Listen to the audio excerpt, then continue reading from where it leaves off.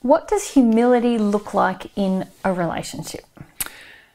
Yes, one of the very first questions I feel a couple needs to ask themselves, if they were both humble, what would they be doing inside of the relationship? Now, obviously, there's so many things we could cover here. Yeah. And we've only constructed a very, very short list of things to go through. But humility has very wide-ranging effects in our life. And in fact, we have done presentations before about humility itself. And there's many things, or many qualities or aspects of humility that we would need to consider if we truly considered this particular question. So my suggestion to the couple is to have a look at the material presented about humility that we've already presented on our website, the videos and audios and the written material, and ask themselves that question and create a list for themselves.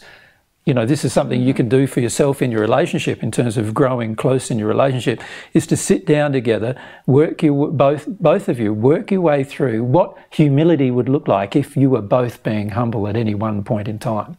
But what we'll do now probably is go through the individual answers to that question of what, just some examples that people can look at so that they can see the difference between humility and a lack of humility in the relationship. Yeah. Okay, well, the first one we've listed is that I and my partner accept God's truth rather than holding on to personal false beliefs or accepting the false beliefs of our partner. Yes. You could say, if you didn't believe in God, that you hold on to universal truth. In other words, something is truthful whether one or both of you believe it not to be. And if you believe in God and you actually started to accept some of God's truth, then the question becomes, what would I do if both my partner and myself wanted to have God's truth as our personal opinion? So this is all about giving up your personal opinions. Yeah. And this is where I notice most couples in a relationship have a lot of difficulty. They want to hold on to their personal opinions all the time. And the problem with personal opinions is it's being coloured by your life experience. In other words, you've grown up with these opinions, which are often set in your family. They're often inaccurate when it comes to love, truth and humility. And they're often also quite wrong morally and ethically. And so we need to start questioning our personal opinions and in fact being willing to have this underlying willingness to give up personal opinion, to not value your personal opinion at all, in fact, is where you need to head.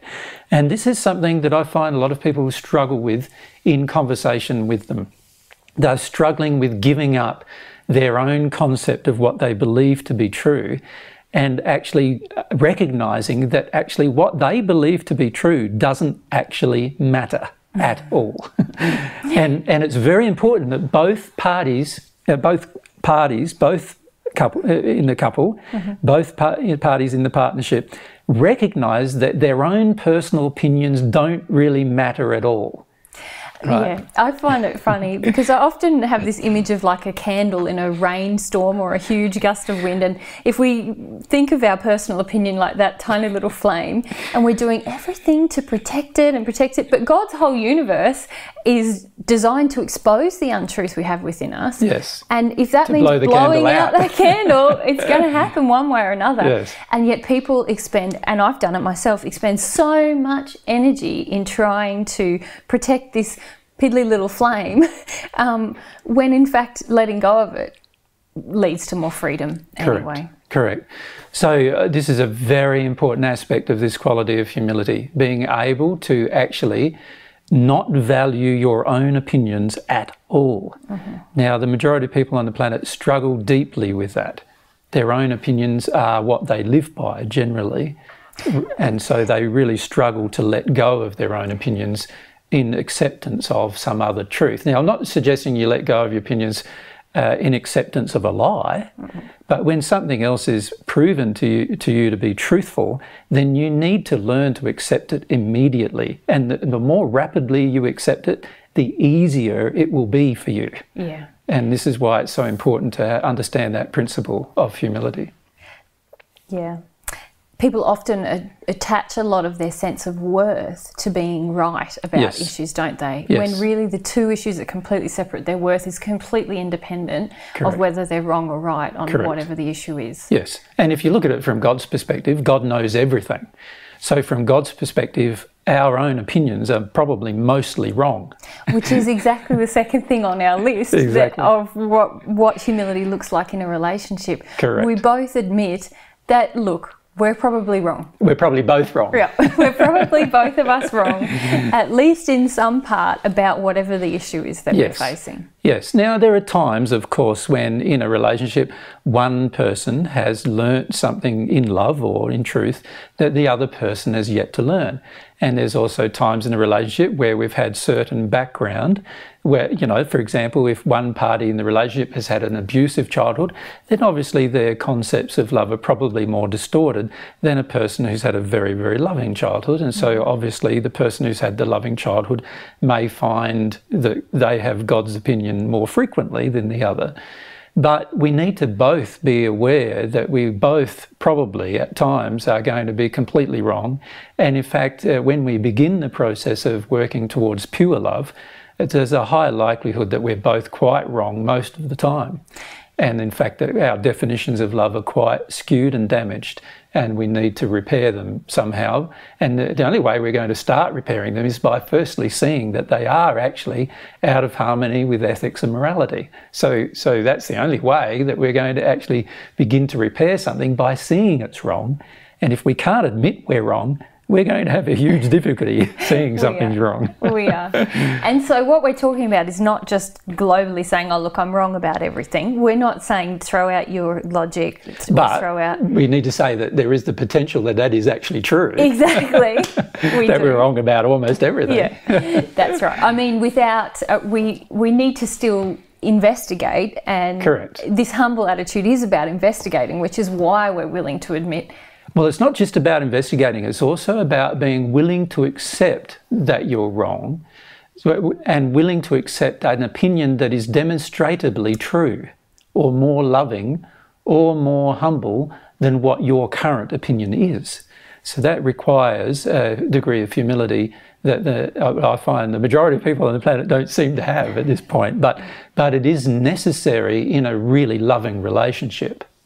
Yeah. All right, next one follows closely on with that. I and my partner do not have an arrogant belief in ourselves. Yes. Now, you see this comes usually through childhood injuries where one or both parents have taught the child that it is the centre of the parent's universe. It's a very damaging thing to do to a child, to teach the child that it should be able to get away with anything and that it is the centre of the parent's universe. And I see a lot of parents making this very large mistake bringing up their children. The problem is that these kind of children grow into an adult who believes themselves to be always right and to be the centre of the universe. And this obviously is a very distorted view of reality, and obviously will cause huge amounts of problems in a relationship. Now, usually those kind of people attract a person who believes themselves to be wrong most of the time, because otherwise no one else could live with them. And so there is you can see the idea of codependence beginning to form. And this is what the problem is if one or both arrogantly believe that they are always right in some way, and they've grown up from their childhood to believe that they should be the centre of the universe, of another person's universe too, then that means that they are going to have some deep difficulties having a real close, emotionally open relationship with their partner. Because we're going to talk in a minute about feeling superior also. This arrogance is also linked to not just feeling right, is it? It's also linked to feeling of having more worth over the other person. So when we're in a humble relationship, neither of us believes ourselves to be superior to the other. Exactly. There is true equality in the relationship. Many religious viewpoints are completely opposite to this concept or idea. If you look at the Christian viewpoint, it's that the man is the head of his household. So he has, although they say that the man and the woman are equal, he has the final decision. Well, in God's relationship, with God's, the way God defines relationship, no one has the need for a final decision. And so, this is something that we need to address. And in fact, from God's perspective, the most loving person should make the final decision, actually. And if we examine the Muslim view, it's very, very similar. There are similarities, ironically, between both religious concepts. Even though both religions historically have been at loggerheads with each other, they ironically have almost identical concepts when it comes to family life. Well, they all come from the same culture.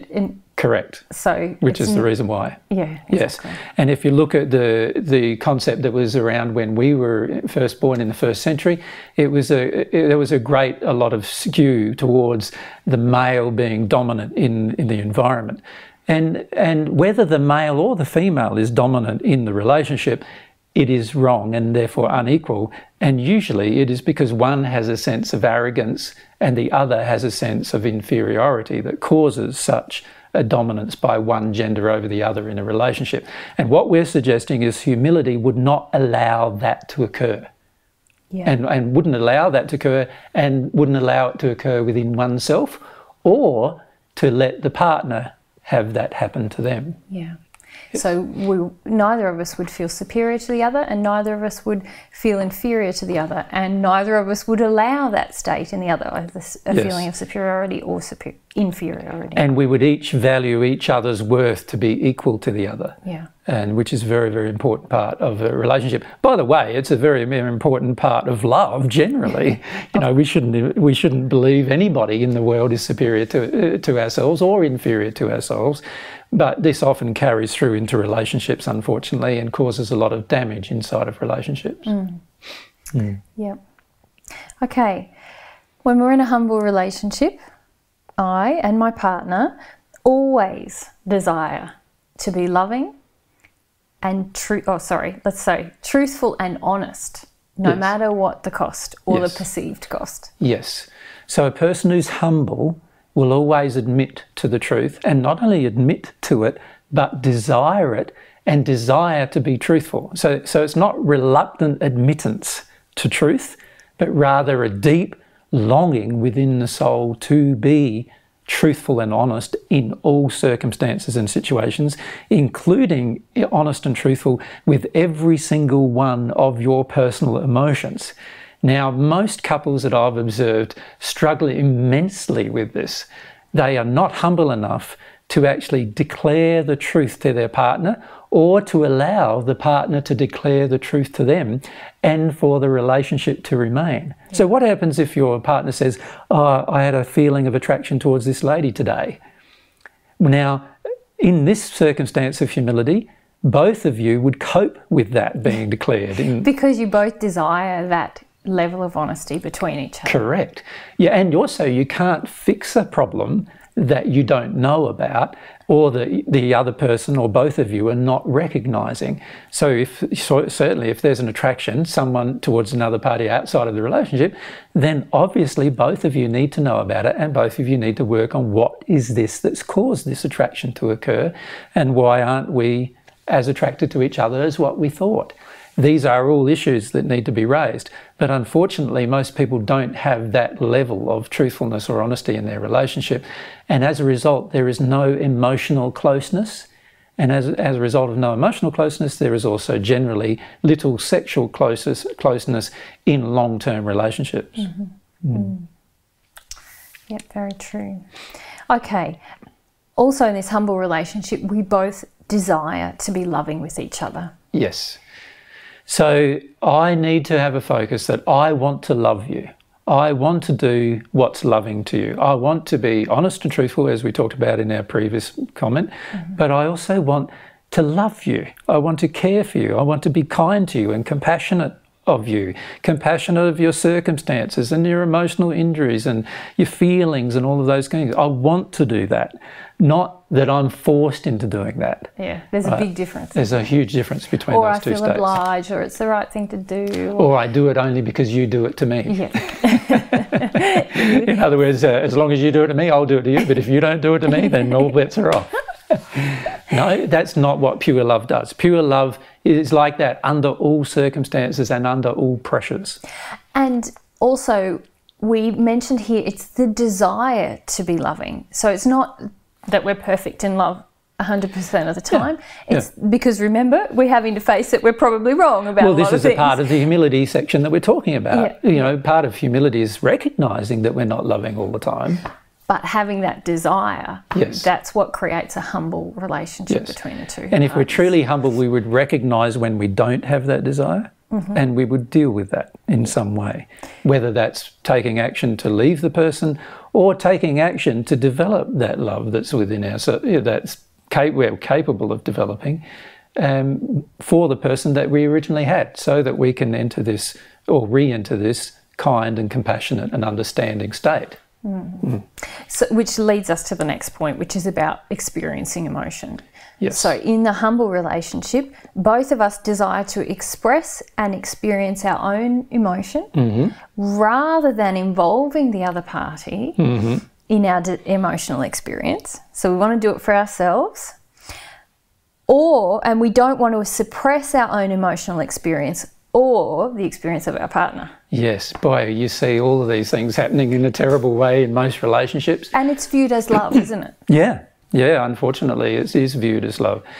So if we dissect this comment into the three sections, the first section was? We want to express and experience our own emotion for ourselves without involving the other party. Right. Now that, if you just let that set with you for a bit, you can see that the average person doesn't do this. The average person wants other people to know what they feel. Isn't that why you have a husband? So he can be there when you're upset? Exactly. And make it all better? They need someone to be there for them, is the saying, as the saying goes. Well, no, a good relationship doesn't need the other person to be there for you. A good relationship is that you're there for the other person and that you don't need the other person to be there for you. And the binding force is not sharing in the suppression or the troubles of the other partner. It's in this striving for love and striving for truth and striving to assist the other person, sure, if it's from a pure place, but not to help, not to demand that the other person become engaged with your emotion, which is really asking them to be engaged in your emotional suppression, because you can't actually... Well, it's actually asking them to be engaged in your addiction.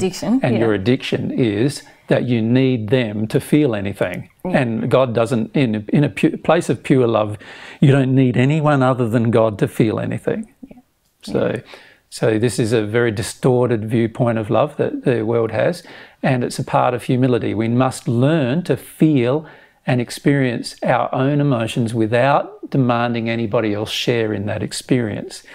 And in fact, the demand upon somebody else is unloving and damaging, in fact, to their soul if they respond to it.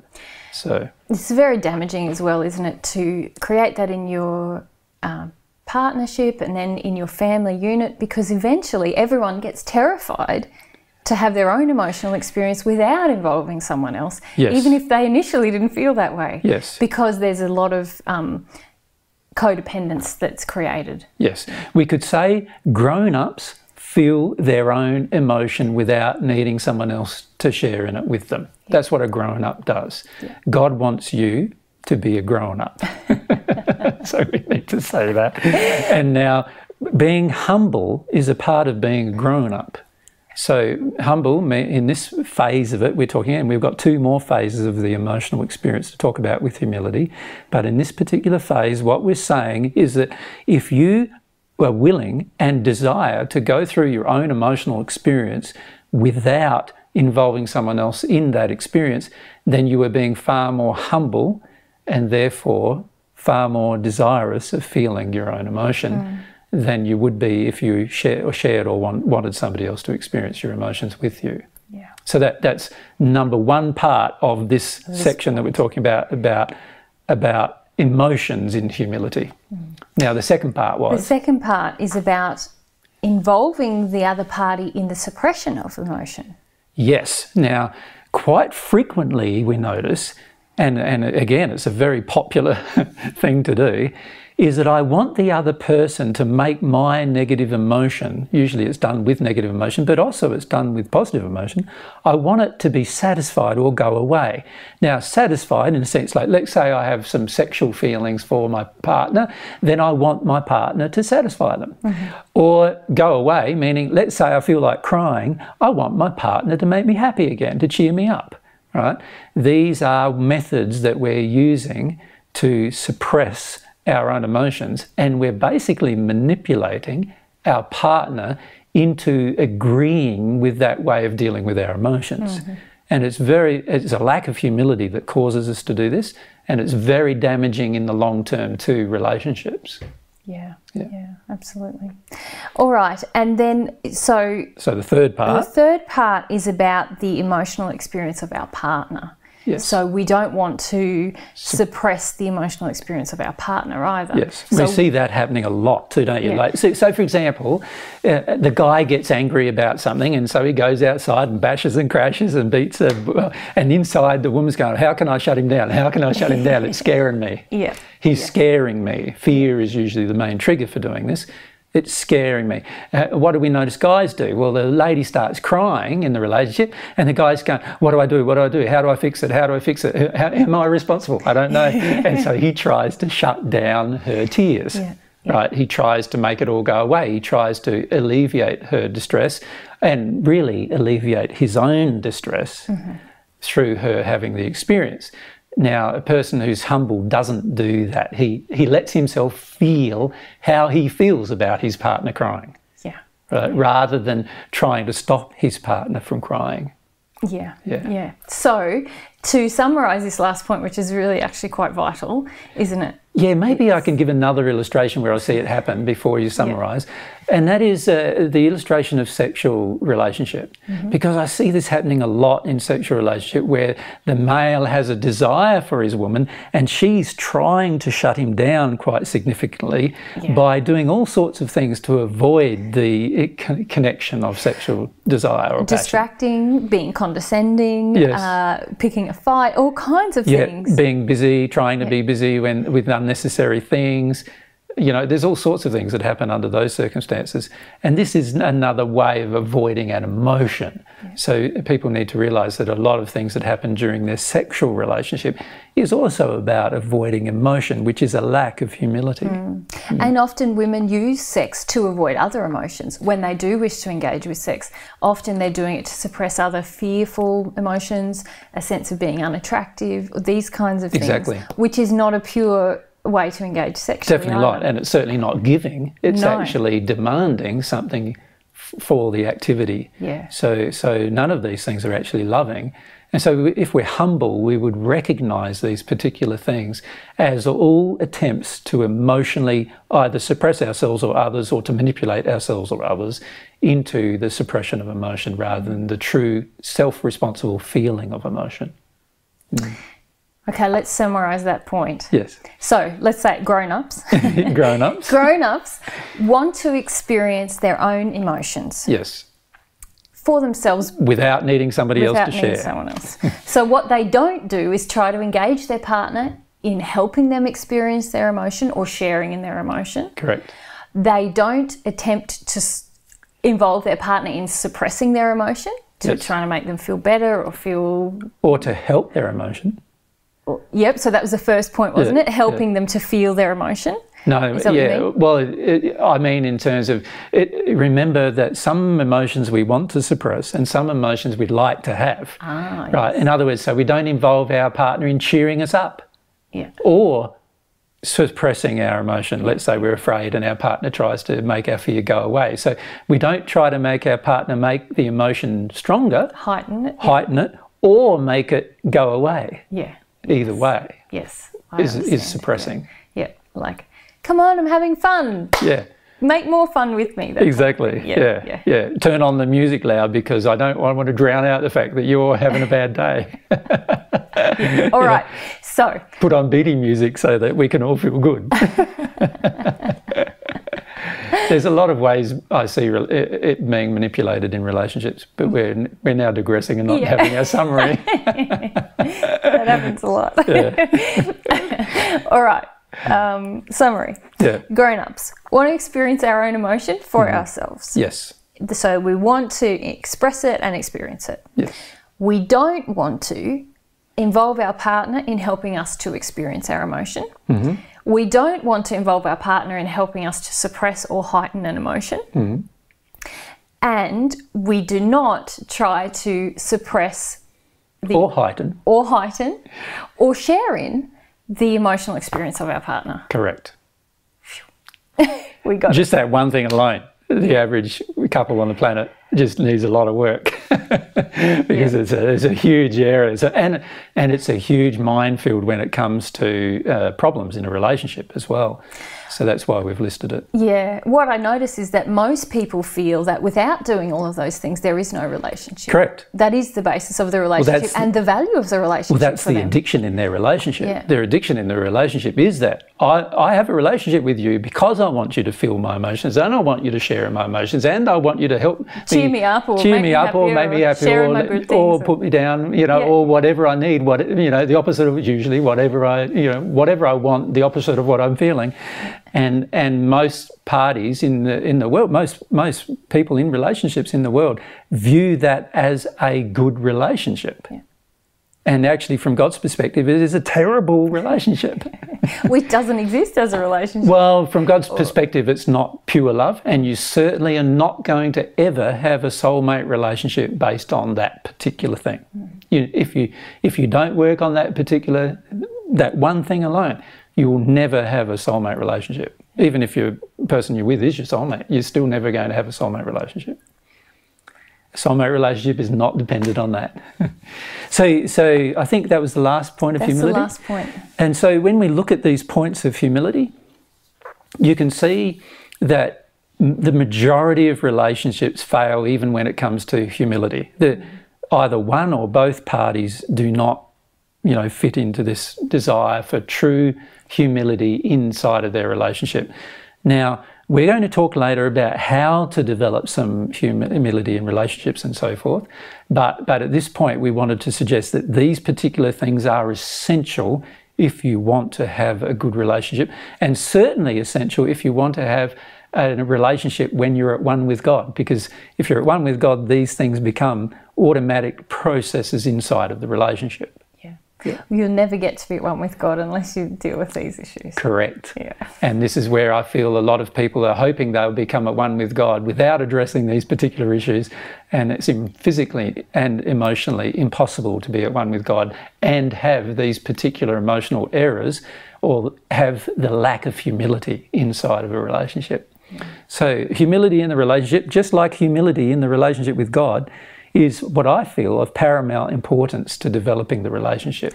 And I feel we're never going to develop humility in our relationship with God if we can't do it with the person in front of us. Exactly. If you can't do it with someone who you can see. Who you can have sex with. Exactly. Who you can have sex with and have some nice feeling from immediately without having to feel very much, then it's highly unlikely you're going to do it with God. Yeah. Highly unlikely. Yeah. And yet I think the majority of people feel the opposite. Mm-hmm. And this is strange to me because it feels to me, no, your relationship has a great opportunity to actually improve your relationship with God. But if you're avoiding this aspect of humility in your relationship, then you are definitely avoiding this same aspect of humility in your relationship with God. Yeah. And I also wanted to say, that there is an important thing we need to consider, and that is humility is the keystone of any relationship. So we need to have humility before we can have any relationship, let alone a relationship with God or a relationship with a partner. Yeah. Humility is the key in that relationship. Now, it's one of the foremost qualities that we need to develop if we're ever going to have any kind of good relationship, and definitely any kind of loving relationship. Yeah. We need humility. you were going to say. I get so excited. I was going to say that you mentioned about how people often feel that they're going to be able to establish humility with God and avoid it in their relationship, or they think it's going to be easier with God than it is with their partner. It's harder. And can I explain why? Yep. It's harder because God's quieter.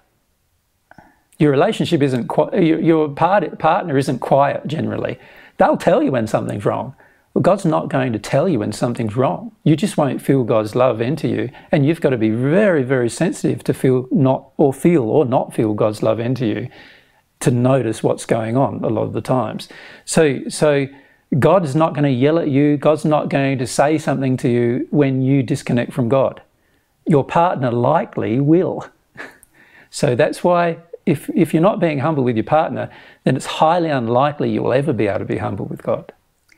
Yeah, and I feel that people very much misunderstand the quality of humility when they have that attitude. And I've had a lot of people say to me, oh, it's much easier for you because your partner is much more perfect in love.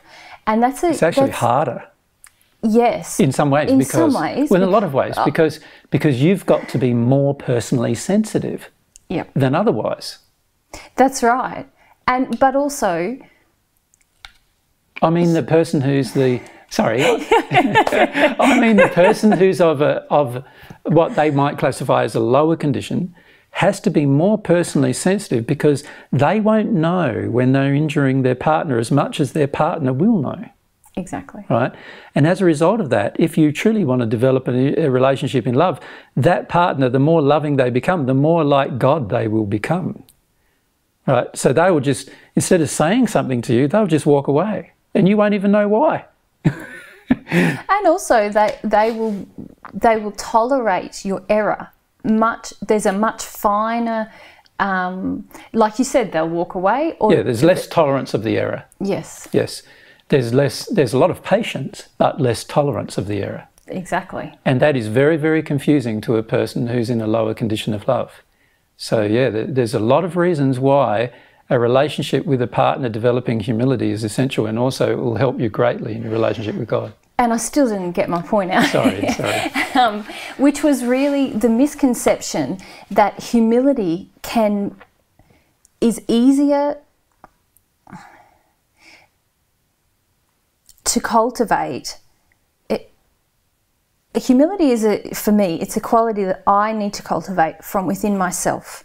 And my errors exist within me, and I must develop the desire to confront my errors. Mm-hmm. And really having a person who's loving in front of me, sure, that assists me, but it's not the key work that I have to do. It doesn't make it easier necessarily. Well, it confronts more of the errors as well. Yeah. So it's actually more challenging. It is, which I now value, but which I feel a lot of people misunderstand. Correct. And decide that it'll be easier with God than it is with their partner, when in fact it's the same deal. Well, it's actually going to be more confronting with God than with their partner. Yeah. That's the beauty of having the relationship with God. Yeah. It will help you in all of your other relationships, including the one with your partner. Yeah. So there's a lot of people who arrogantly say about you that you've got it easier than they have.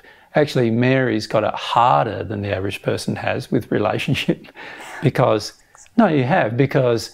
there's a lot more confronted immediately than with the average relationship, just because of the differing conditions and one person being more connected with God than the other. There's a lot more confrontation of the person's personal, not confrontation of the person in terms of competition or attack, but confrontation of the person's condition. And I feel people don't understand that very much.